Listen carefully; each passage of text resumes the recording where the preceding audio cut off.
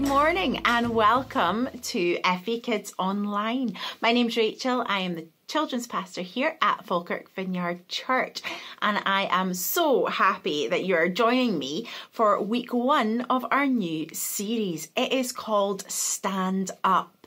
Yeah, so we are going to play a game to begin with. Okay, so I want you to all be sitting down on the ground, and I want you to only stand up if this statement is correct for you. So, stand up if you have a brother or a sister.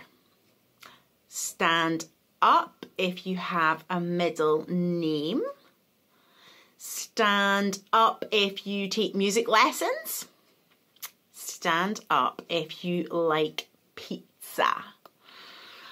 Stand up if you have a pet. Stand up if you are wearing clothes, and that includes your pajamas. Now, hopefully by now we have everyone standing up, okay? So, our new theme for this unit for the next 5 weeks is stand up. I won't make you stand any longer. You can sit back down now. So, as a theme, stand up sounds pretty simple, right? Well, yes and no. See, I'm not talking about when we just stand up from the chair or stand up from getting out of bed. I'm talking about standing up for something. When you stand up for something, you are saying that you believe in it, that it's important to you.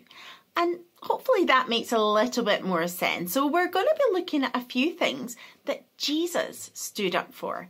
And if we want to be followers of Jesus, we should be standing up for the same things he stood up for, right?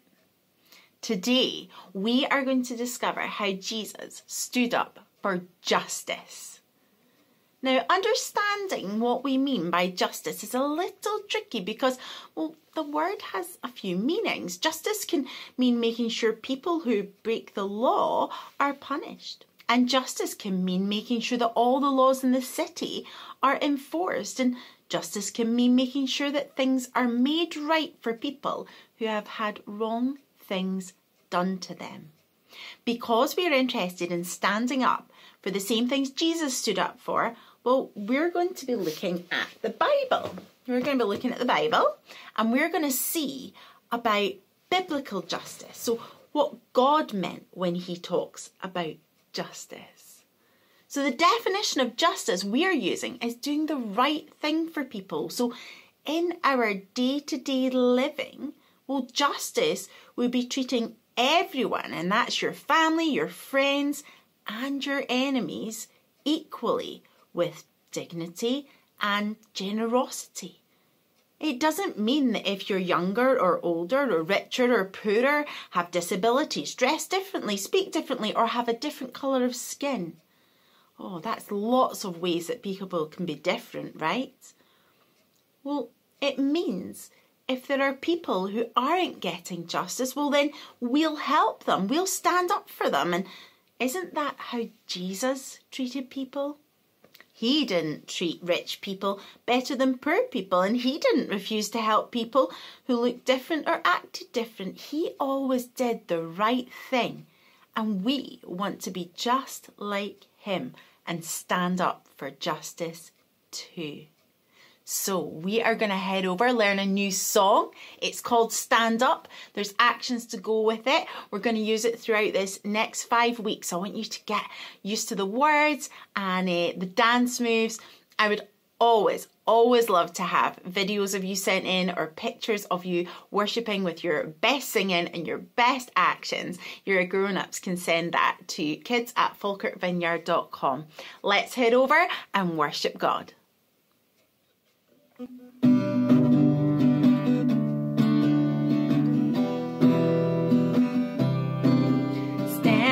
Stand up for what you believe in. Stand up and be brave. Stand up for what you believe in. Stand up and be brave. Some may try to push you down, but you be strong and stand your your ground, ground, ground. Stay true to all that is good and right. God will be there in the darkest night. So stand up for what you believe in. Stand up and be brave. Stand up for what you believe in. Stand up and be brave. Some may try to push you down, down, down, but you be strong and stand your ground, ground, ground. Stay true to all that is good and right. God will be there in the darkest night. You are not on your own, you are never alone. God of the heavens is standing with you. You have God on your side. Know that He will provide all the courage you need to stand for what's right. You are not on your own, you are never alone. God of the heavens is standing with you. You have God on your side. Know that He will provide all the courage that you need to stand for what's right. So stand up for what you believe in. Stand up and be brave. Stand up for what you believe in. Stand up and be brave. Some may try to push you down, down, down, but you be strong and stand your ground, ground, ground. Stay true to all that is good and right. God will be there in the darkest night. So stand up for what you believe in. Stand up and be brave. So stand up for what you believe in. Stand up and be brave. Some may try to push you down, down, down, but you be strong and stand your ground, ground, ground. Stay true to all that is good and right. God will be there in the darkest night. So stand up. Awesome worship, guys. I just love singing praises to God with all you kids. So today we are going to be looking at a story that's in the Bible, and it helps us to know who our neighbour is, because in the Bible, back in Jesus' time, they had these rules that they had to follow, called the 10 Commandments. And in Matthew chapter 22, someone asked Jesus what the greatest commandment was. Well, we see what Jesus said. So let's grab the Bible, Matthew chapter 22. Here we go, big 22. And it says in verse 36, "Teacher," he asked, "which is the most important commandment in the law?" Well, Jesus replied, "Love the Lord your God with all your heart, with all your soul. Love Him with all your mind. This is the first and most important commandment, and the second is like it. Love your neighbour as you love yourself." So, the person asking Jesus this question, well, he wanted to know what the most important rule was so he could be sure to follow that one rule better than the others. So when it says that we've to love our neighbour as ourselves, well, who is our neighbour? Is it just the person living next door or up the stairs? Well, no, it's everyone that we come into contact with on a daily basis, and our neighbour is someone who is in need. So we're going to head back to a clip that we used before the summer where I'm going to tell you the story. It's a little bit different because it comes from the VeggieTales storybook, but it is about the Good Samaritan. So we're going to see who our neighbour is and how we are called to help them. Let's head over and hear about the story of Flibberoloo. You might be wondering why I am wearing a shoe on my head. Well, I want to share with you one of my favourite VeggieTales stories, okay? Now, this story is based on a story in the Bible, and I wonder if you can figure out which story it is. Now, in this VeggieTales book, it's called The Story of Flibberoloo. I want you to find somewhere comfortable, maybe get a cushion or a blanket and settle down for story time. In a town to the west called Flibberoloo, they thought they were best because they wore a big shoe. But those to the east in Gibber-de-Lot disagreed with those folks and instead wore a pot. Till a shoe-headed boy and his blue plastic friend went for a walk down a slope and round a bend, and 3 shifty crooks jumped out from a rock. They knocked off his shoe, then they knocked off his sock. But the thing they did next was extremely unfunny. Why? They shook him so hard that he dropped his milk money. But they didn't care. They'd accomplished their goal, so they put our friend down, stuck his head in a hole. Oh, things looked pretty grim for our Flibbian buddy.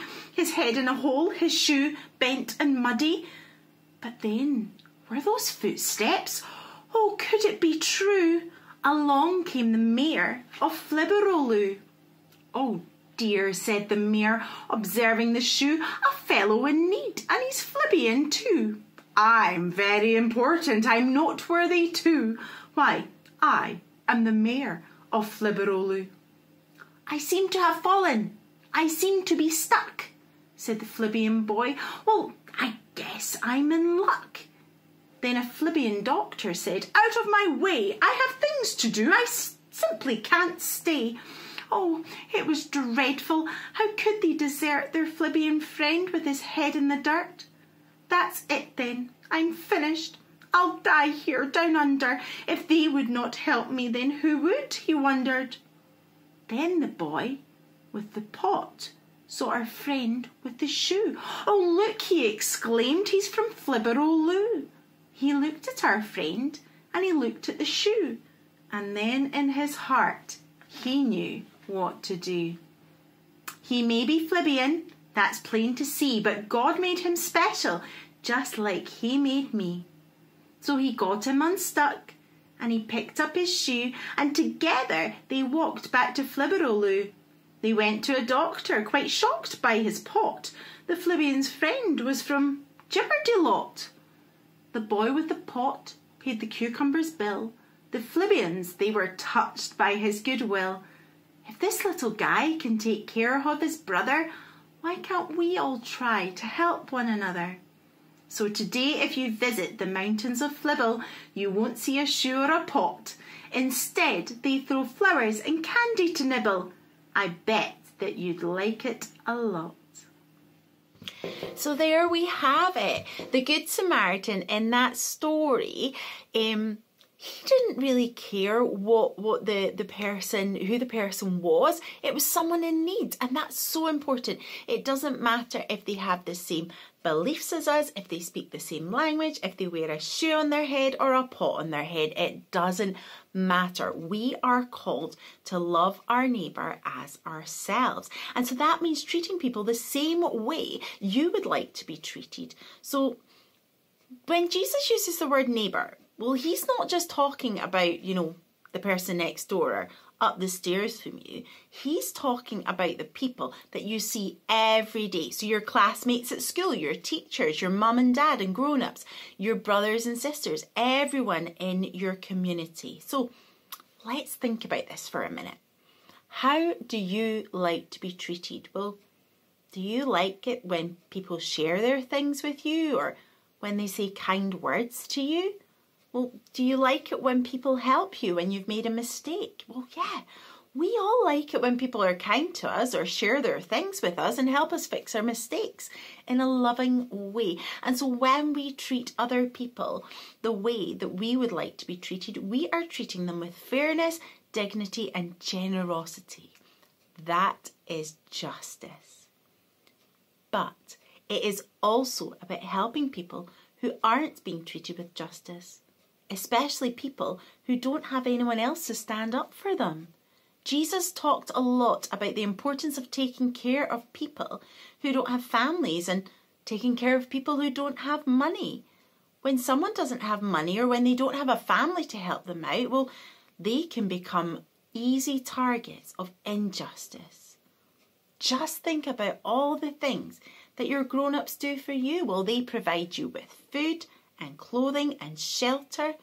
And if someone treats you badly, well, your parents stick up for you and help you to stand up for yourself. Now, imagine you didn't have these grown-ups to look out for you. If your shoes got too small for your feet, what would you do? And if an adult was treating you unfairly, well, what would you do? And the truth is, all over the world, there are kids and adults who get treated poorly and don't have someone to stand up for them. As God's children and God's people, how should we respond? Well, we should make sure that if there is a child in our school who never has nice clean clothes, well, we shouldn't make fun of them. And how should we respond when we see a homeless person? Well, we can speak to our grown-up and see if there's a way that we can meet their needs. How should we respond when, we learn that there are kids in other parts of the world who don't get enough to eat? Well, we can think about maybe raising some money to donate to a charity to help support these kids. So let's have a look at our craft that we're going to do this week. That links in to this task of how we can stand up for justice. This week, I would love it if we could do a little task, if we could do change for change. And so what this is we want to try and identify a charity or some organisation that is working towards helping people get justice, okay? And we can create a collection box. So there's a couple of ideas. You can get a jar and you can put stickers on it. You can write with a pen and write who you're raising money for, and then you would just take any spare change that you have and drop it in and start collecting it.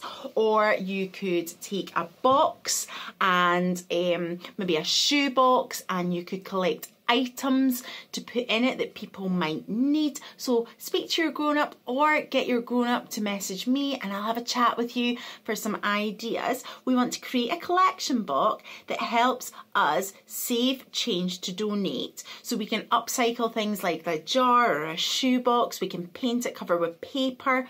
And whenever you get money, or if you are able to go out and maybe spend some of your pocket money on buying small items that would help someone, you can put it in your collection box. You can encourage the whole family to join in, and when the box or the jar is full, you can donate that money to the organisation of your choice, because we want to see the world changed so that people can experience justice. Now, we have a charity as a church that we support, and it is Eden Ministries, and you will have seen at times the grown-ups with lovely bits of jewellery on. I don't actually have any of mine on. Maybe when I'm finished this clip I'll go and put some jewellery on for the end of the video.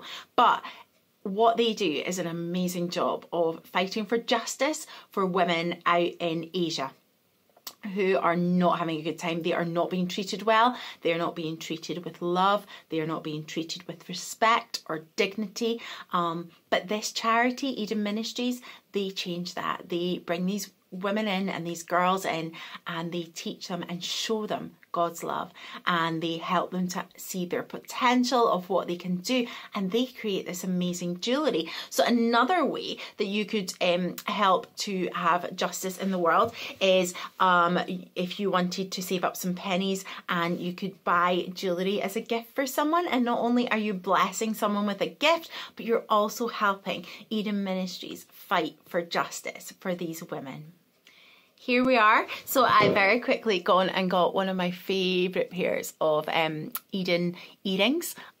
So anytime I'm wearing them, I'm able to think about these girls and pray for them. And when people ask me about my jewellery, I'm able to tell them about the wonderful work that Eden Ministries does.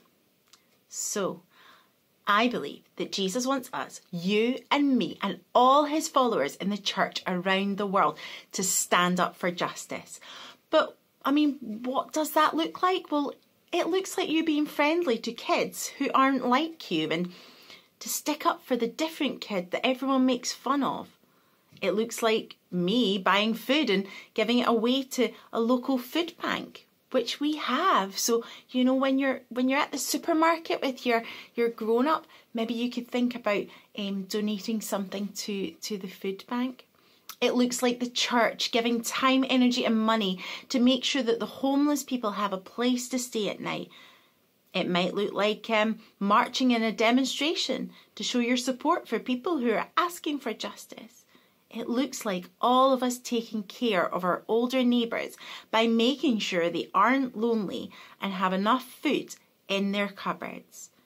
Can you imagine yourself doing these things?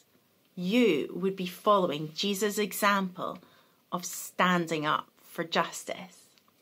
We're going to head over and have the worship team lead us in a song. And during this time, I want you to just think of what God might be speaking to you, what he's putting on your heart. Is there something that I've said today that you think, oh, I would love to do that. I would love to get involved.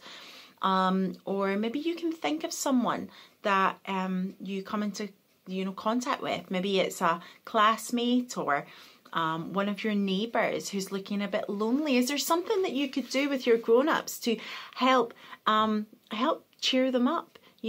Offer to go and get some shopping for them. Draw them a picture. Say a kind word when everyone else is pointing out why a kid is different. There is nothing better than you going and showing them that it doesn't matter if other people think they're different. You can see their heart and you can see God's love for them, and you can share God's love with them by playing with them and spending time with them and telling them something that you like about them. Something that maybe they tell really good jokes, maybe they are good at football, maybe they are a really kind person. So during this time of worship, let's just sit and be open to God telling us what he wants us to do to stand up for justice. Afterwards, we're going to head in some ministry time, and that'll be us finished. So let's head over to the worship team. I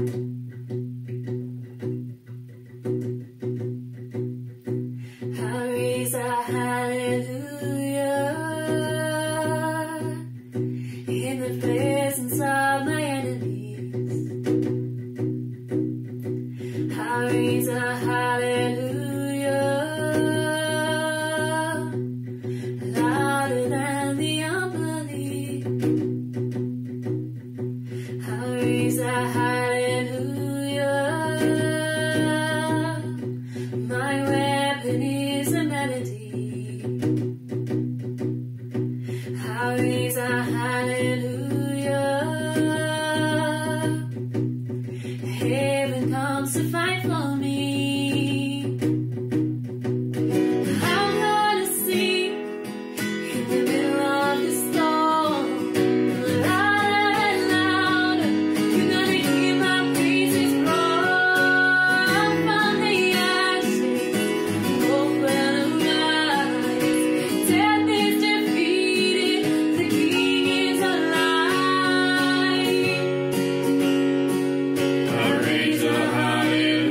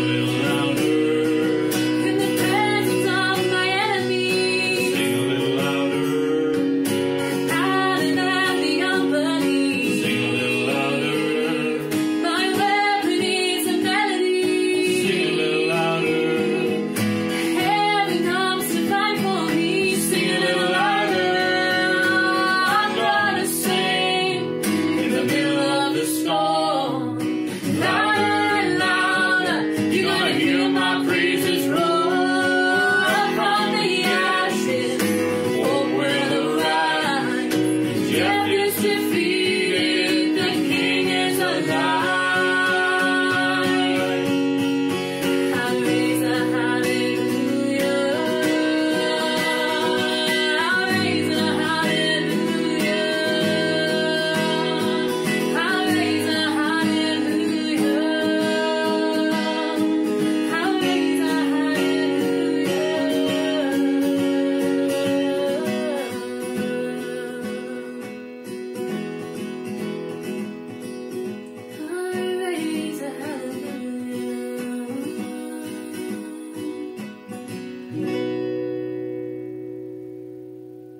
Hello kids, I'm Nikki and I'm here to pray with you today. Now I've been listening to some of the things that you've been learning in this video and it reminded me to wear my special necklace. This is a really special necklace and it has some words on it there from the Bible, and the words are, speak up for those who cannot speak for themselves. That is something that you've been talking about today, to stand up for people and do the right thing and to speak out and to do the right thing. And this necklace is so special because it is made by someone who had someone else do that for them. They were not in a very good situation and God wasn't happy with the situation they were in either. And somebody spoke up for them and they rescued them from that situation. And that now they can make beautiful jewellery and they can speak up for other people as well. So I was thinking, why don't I pray for you today and we can think about people that we can speak up for and do the right thing for. So shall we do that? Why don't we close our eyes and in our imaginations we can imagine our family or our friends and we can think about times where we can do the right thing and speak up for people when they need us to speak up for them. So shall we pray? God, I thank you for every single one of the kids that are watching this video today. And I pray that they will be children who speak the truth and speak up when things need to be said and when they need to do the right thing for other people. Even when it's quite difficult, I pray that you'll give them the courage to speak up and be bold and to say the right thing. And God, right now, in these kids' minds and imaginations, I pray that you'll pop somebody in their head that they can be kind to this week and they can make sure that they love just like you love them. Bless them in Jesus' name. Amen. So that is us. We have come to the end of week 1 of our new series, Stand Up. As we heard in the Good Samaritan story, it is so important for us to love our neighbour as ourselves. If someone is in need, no matter where they are from, no matter if they're different from us, if they speak a different language, if they look different, if they act different, God is calling us to stand up for justice and to meet their need. I would love to hear what your plans are for your Change for Change, what you're going to be storing it in. Send me a picture of how you've decorated it. I would love to hear as a family how you are getting together to go out and go and kind of live out this challenge. So yeah, until next week, stay safe, keep in touch, and I'll see you then. Bye.